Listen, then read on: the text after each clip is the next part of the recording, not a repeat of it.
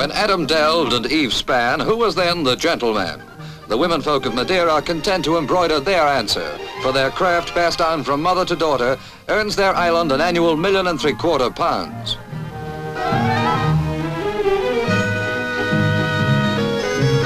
million. World famous, their embroidery was unknown until a century ago, when their great-grandmamas were taught its secrets by a certain Miss Phelps. 100 stitches to the inch, that was her standard. It's a standard they've matched up to ever since.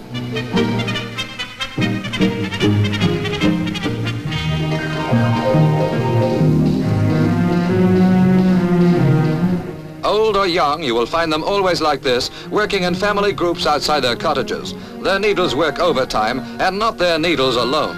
Their fingers grow nimble from childhood.